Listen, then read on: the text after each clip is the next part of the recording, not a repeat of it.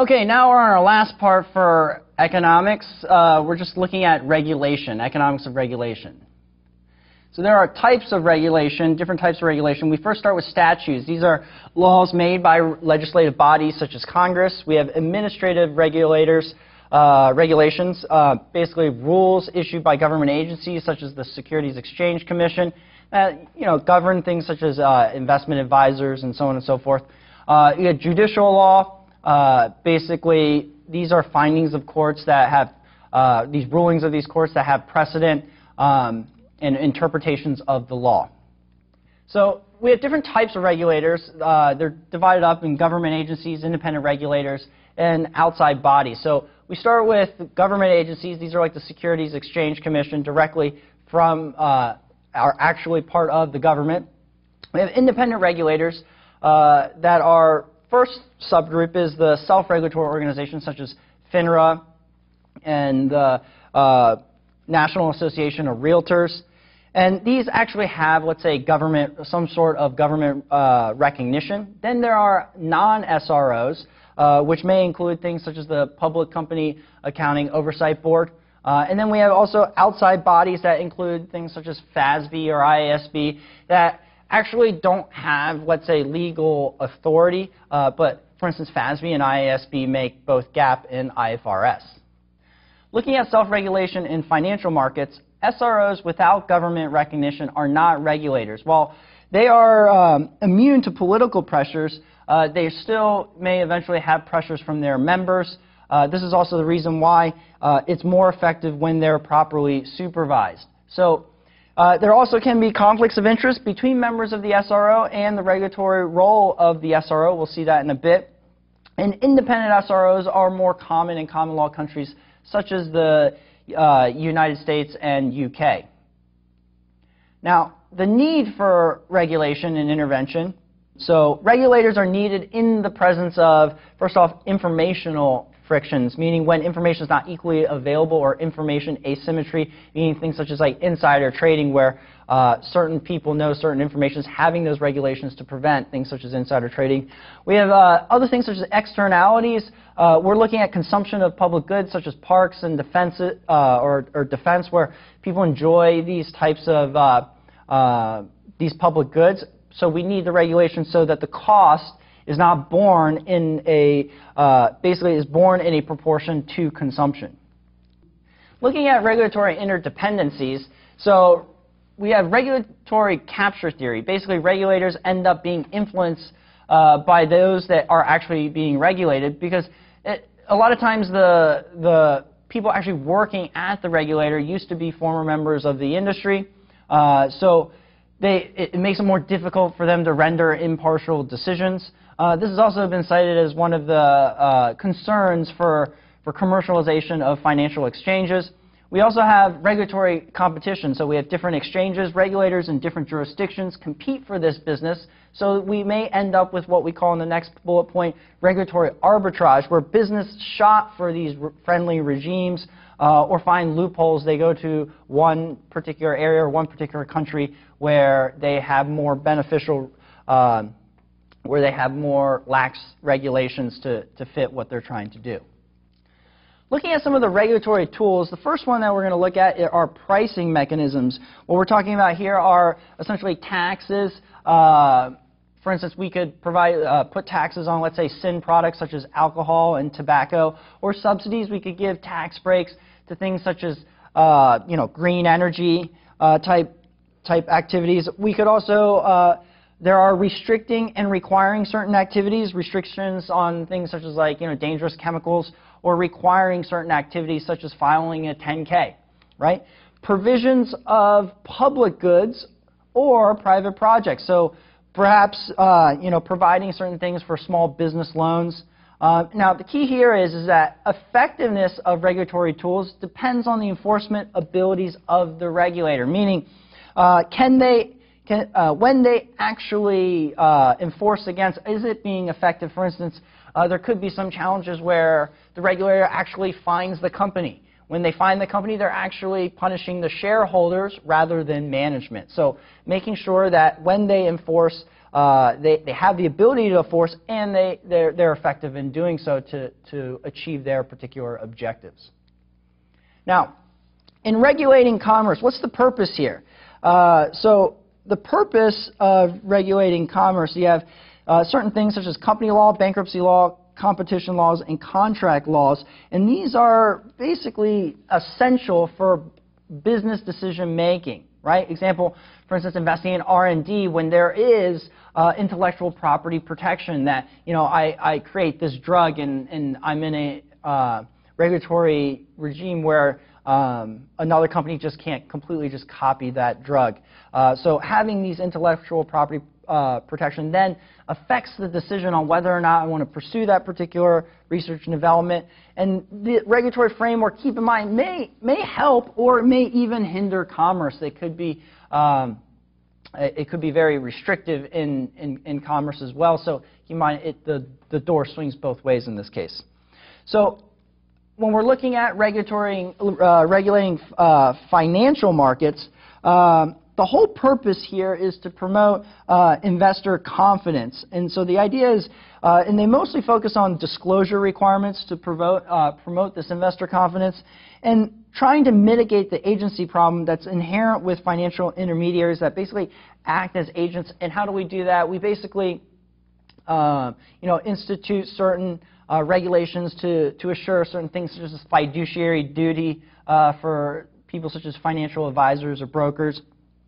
And protection for, such as they really focus on protection for small investors, hence, more lax regulatory environment for larger investors that invest in the hedge funds, and which only market to high net worth individuals or accredited investors. So you'll notice that a lot of, for instance, mutual funds, ETFs, those are all governed by under the 40 Act, which require diversification and are heavily regulated and have to be, filed with the SEC. So the whole point here is when regulating financial markets, we're looking to protect the investment, promote confidence in the markets, and enhance capital formation within the financial markets. So focusing on regulating financial markets from a financial institution standpoint, like banks, investment banks, and so on and so forth, the key here is prudential supervision, really looking at to prevent and reduce system-wide risks, like not having one institution fall and creating this contagion like Lehman Brothers. It basically making sure that these institutions aren't taking on risks, excessive amounts of risk, and having a coherent policy globally where we're not having a regulatory arbitrage where firms are going to countries or areas where regulatory is more lax just to be able to take on more risk, this way to prevent this contagion effect in a system-wide issues that we saw in 2008. So antitrust regulation, what they're trying to avoid here is excessive concentration of market share, or what we call anti-competitive behavior, which may cause discriminative pricing or bundling or exclusive dealing. We saw this in the United States in a lot of times where in cable companies recently that were looking to merge. This basically, having these types of antitrust regulations promotes domestic competition, and analysts often evaluate these announced mergers, like we saw in kind of cable and telecom, based on the probability of regulators' response. And keep in mind, these types of how their response is going to be kind of changes as regulatory regimes may change as one party gets elected versus another party. So the benefits and costs of regulation, looking at that, so benefits are essentially easy to view, but very difficult to quantify. So the regulatory burden, there's a direct and indirect cost of regulation. So there's a direct cost, the actual implementation of the regulation, and then the burden on the private sector. So there's a net regulatory burden, which is the regulatory burden minus the private benefits of regulation, and that's compared to the cost of compliance of the actually regulated entity. Now, keep in mind, these costs are easy to assess ex post, meaning are easier to assess after the fact. And Essentially, this is why a lot of these regulations may have what's called sunset clauses, where they'd have to revisit it to renew that particular regulation. So in evaluating specific regulations, regulation can significantly impact valuation, right? We saw, let's say, for instance, like for-profit universities basically found their valuations really impacted by what regulations on, let's say, federal student loans. Taxes typically will shrink in industry, things such as like tobacco, while subsidies can help it grow. Green energy, solar, wind power, those types of subsidies. And the key here is a review to include the proposed regulations is critical because they can impact valuation so much. And the question is the regulation captive? If it's captive, then there may see the benefits associated, the intended benefits of that particular regulation. Now, there are different types of regulation that affect different types of industry. So, for instance, that environmental regulation may very much impact things such as oil, gas, and mining. And then even for, let's say, manufacturing, perhaps your labor regulation affects those. And even today, things such as labor laws may affect companies such as Uber or Lyft, where are they employees, are they contractors, or let's say regulation on real estate may affect companies such as like Airbnb.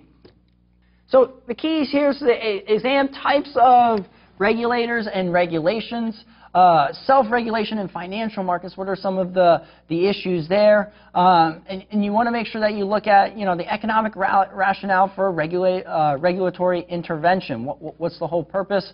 And then looking at regulatory interdependencies between the regulator and those that are actually being regulated as well.